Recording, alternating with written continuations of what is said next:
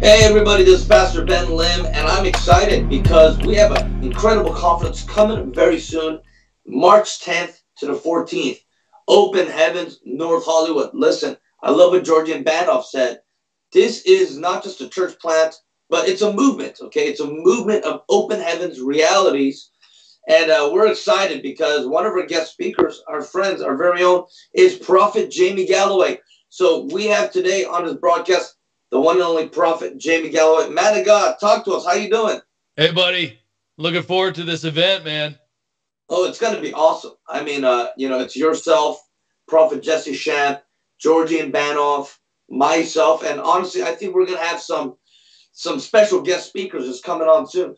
But, for us, our ministry, this is our first big regional conference. We're hosting regional conferences all across America this year. Even in the midst of the pandemic, we're not going to stop. Amen. We got to open it up, blow it up, break through like never before. But I mean, we're doing this in Hollywood and LA, in the city of LA. And so talk to us. I mean, just what comes to your mind as you're thinking about Open Heavens in Hollywood, North Hollywood?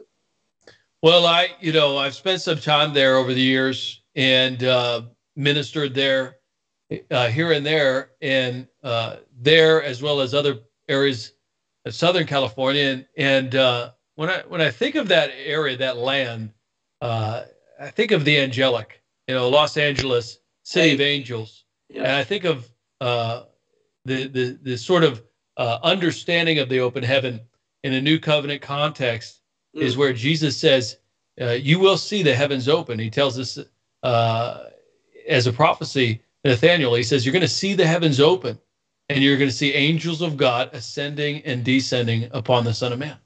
And so I think and I believe that we're ready for a visitation from God. And for me, Genesis 32 has been a hallmark scripture passage that has been a recurring theme in my life. It's where Jacob is going on his way. And it says, and he saw the angels of God there.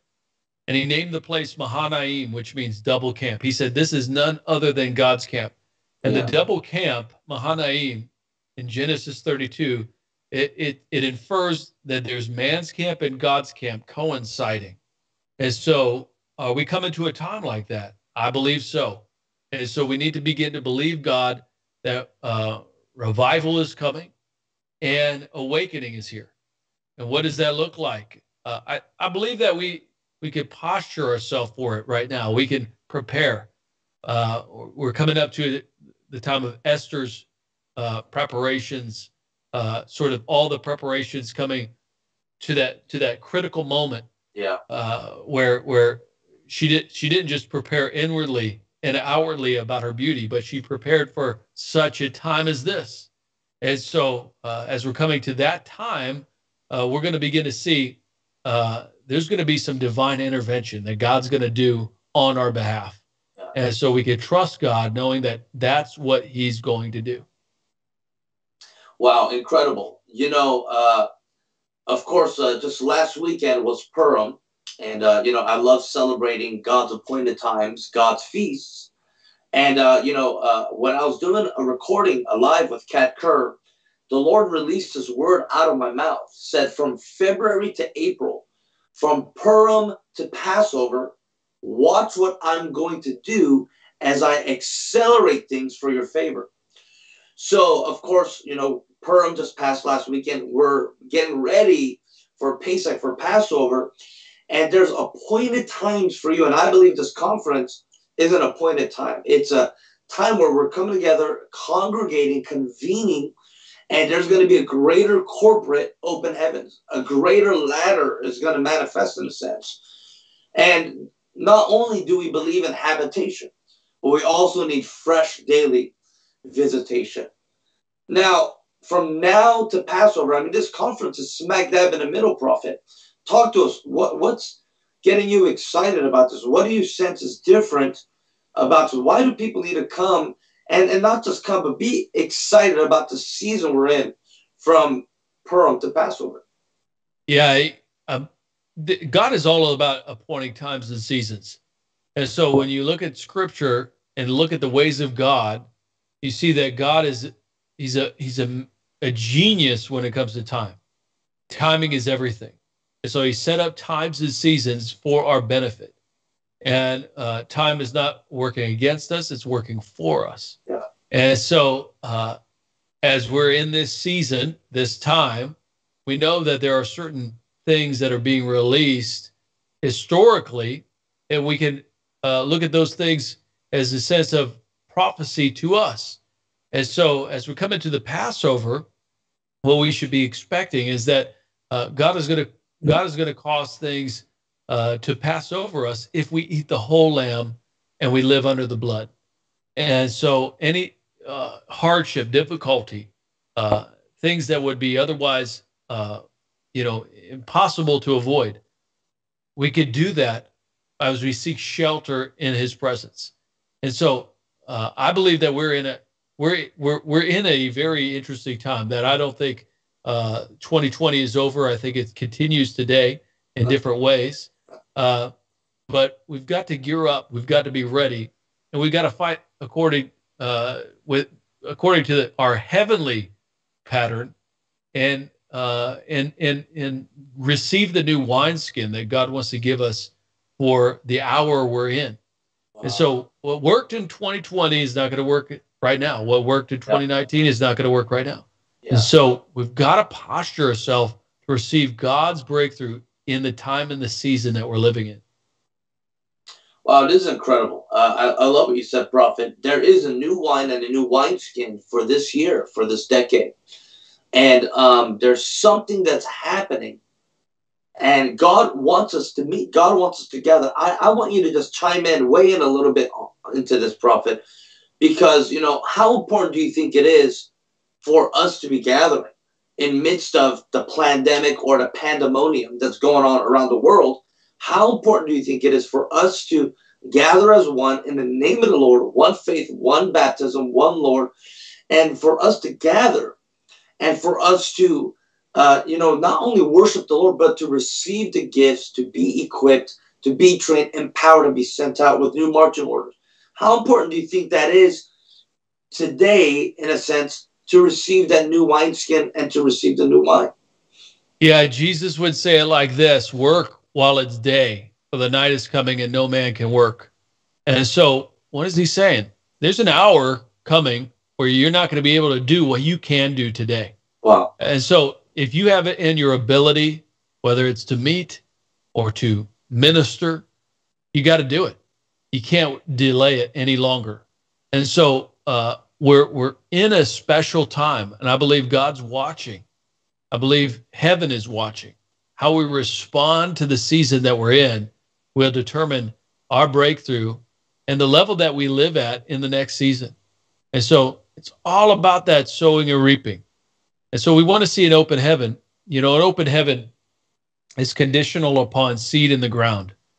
And so if there's no seed in the ground, the heavens will not open. And so rain doesn't fall on ground that hasn't been broken up and hasn't been planted. Rain falls on planted soil.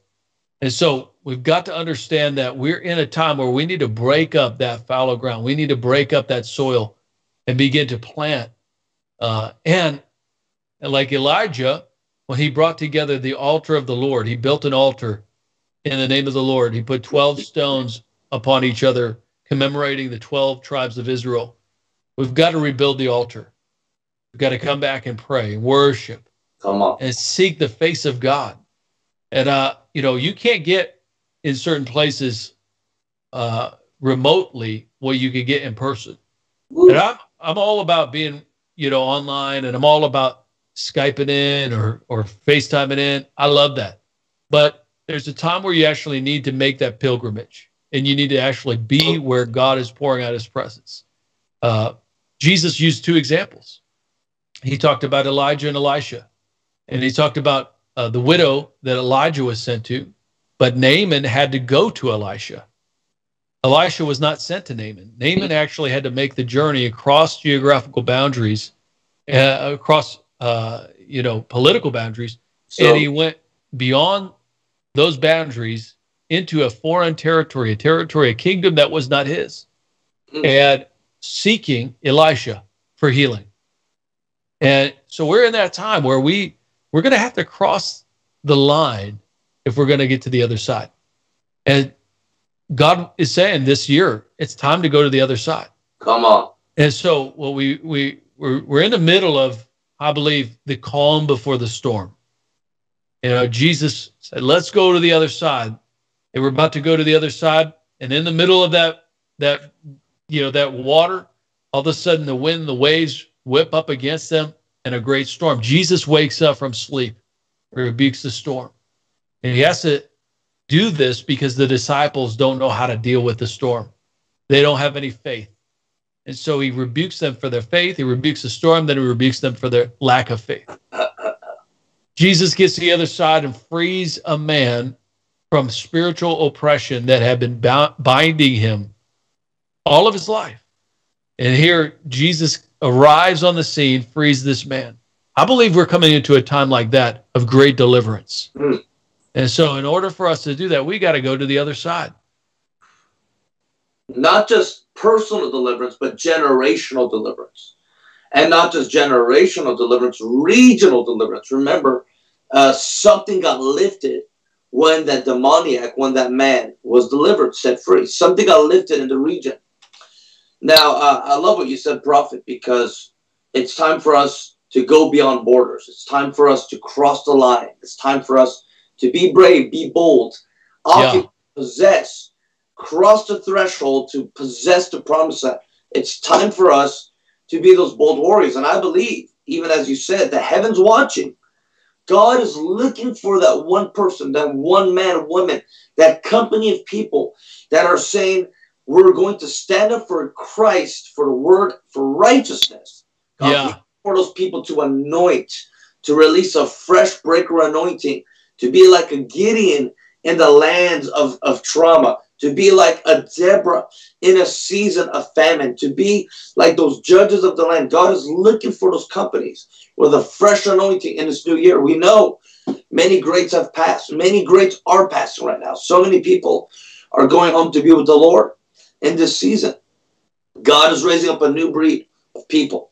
And I'm telling you, God's doing it right now in this season. I love what you said, Prophet. We need to build up the altar. There are so many demonic altars going up right now in America, in Los Angeles. And literally, I could feel the tears of the Lord come into my eyes. There's so many demonic altars being raised and lifted up. We need to be like Gideon, who was not afraid to go and break down his father's idolatrous altars. Yes. And we need to be bold to not only tear down, but to build up. Where are the reformers? Where are the revivalists? Those prophetic people who not only know how to build up, but also how to tear down. God's doing something special. People of God, you need to come to this conference. Open Heavens, North Hollywood. The theme of this year is Jacob's Ladder. And what better in LA, liberal LA, and Hollywood, North Hollywood? We have myself, Prophet Jamie Galloway, Jesse Shamp, and Georgian Banoff. Something wonderful is going to happen. Now, I'm really loving our conversation, Prophet. But, talk to us, and just even as we're bringing this to a close. I mean, there's a new wineskin, but there's also partnerships that come. And when these right synergies and anointings come, something combustive happens. Talk to us about that in this season. Yeah, I think that you're onto something. That's really a good. I like how you put that. The synergy, because God is all about us working together, and when we come together, bring our different gifts to the same table. Imagine what is possible. If one could put 1,000 to flight, 10,000. We're in a day and age where the enemy is trying to isolate. And so what does he do? He says, stay in your home, don't talk to people. Distance. And that is such a tell about the way that the enemy thinks about you. And so what we have to understand is God wants to bring you together in the right partnership in this season. right alliance in this season. Marriage alliances, relational alliances, business alliances, all of these together, one could put 1,000 flight to 10,000. You're gonna be unstoppable together. And so, but now's the time where God wants to break isolation off of you. And so if you've been dealing with isolation, receive freedom right now, because the Holy Spirit is coming and bringing you out of that prison that you've been bound in. When we think about prison, Jesus, I love the passage where in Jesus in Luke 4, quoting Isaiah, Spirit of the Lord is upon me because the Lord has anointed me to preach the gospel, to proclaim the good news, to proclaim the recovery of sight to the blind, to set at liberty those who are oppressed, and to proclaim the acceptable year of the Lord, to bring out of the prison those who are bound. And so now when we look at Jesus' life, did he actually go and do prison ministry? You know, what was that prison that he was saying people are bound in? But they were bound in spiritual isolation, exile. What's the way that the enemy works? He works in exile. He brings you out of your land of promise, out of the right relationships, and he puts you in a place of exile. Every time the Lord does something, he's shifting you out of exile into your promise. Come on. And so this year, coming into your promise looks like you getting out of exile, getting into right relationships, and no more living in exile, no more living in that place where you feel like you're isolated from the right connections, the God connections, and the places that you could feel like you could thrive. God wants to make it simple. You know, what does it tell us? It's, you know, the kingdom of God, Ben, is supposed to be a place in that kingdom. And now we have that as a spiritual dimension right now, but it will eventually become a natural dimension. But Jesus talked about the spirit of the kingdom of God is here present. Yes. The kingdom of God takes even your weakness and turns them into advantages. And so the kingdom of God is what a lot of the socialists hope to imitate in their own ability, but they can't. They can't touch it. Come on. And so what they're trying to do is help everyone have equal results. And that just can't happen outside the kingdom. And so the kingdom of God equips us and gets it where someone who might not thrive in one community or another community, but in the kingdom, they have limitless potential. Yeah. And so that's the kingdom we've inherited. This is what we need to posture ourselves for. And so we're in a time, I believe, God wants to bring us out of exile into his kingdom and to move in kingdom power, to operate in signs and wonders, and to be a part of, I believe, one of the greatest moves of God in all of history. Oh, my gosh. Of course, whenever there's opposition or persecution, whenever there are challenges, economic, agriculture, stock market, politically, whenever there's just challenges, this is actually an opportune time for the church to arise. And we see that the Acts church thrived and multiplied. In fact, the Bible says that they grew daily, not because there wasn't problems going on in Rome. No, there was actually lots of problems taking place. But the church increased daily. This is a season for the church, the apostolic, prophetic ecclesia, to advance with force and to advance and grow in numbers. So, people of God, I'm so excited. Like, literally, this conference is going to come very soon. You need to sign up right now. Sign up right now. The link is right here. It's in Open Heavens, North Hollywood. Oh, my gosh. I'm getting super excited. It's the first big conference of the year. And it's going to be a game changer. It's March 10th to the 14th. Myself, Prophet Jamie, Prophet Jesse Shamp, and Georgian Banoff. Wow, man of God, any last words, as we close the segment up? I mean, I want you to pray. But, invite our people. What are you expecting for this conference real quick before you just close us out in prayer? The West Coast is dear to my heart. I have so much anticipation that, the West Coast is a revival hub. Historically, West Coast has been a key player in many historic moves of God, both in Pentecostalism as well as the Jesus movement, you know. And now we're in a new era. We're in need a new wineskin. Could it be that God's going to move on the West Coast again in a very powerful way? You know, we're in, I believe, the dawning of a new era. And there's a generation that has forgot the works of God. Jesus. Whenever there is a generation that forgets the works of God, God moves in and says, let me remind you. So I believe we're in for a big reminder. Jesus is on the throne, and God is going to move powerfully. And so I bless you. Come and join us for this event. It's going to be fantastic, and I'm looking forward to seeing you. Ben, we're doing a lot of these online and these live streams, but 2021, man, is all about getting together.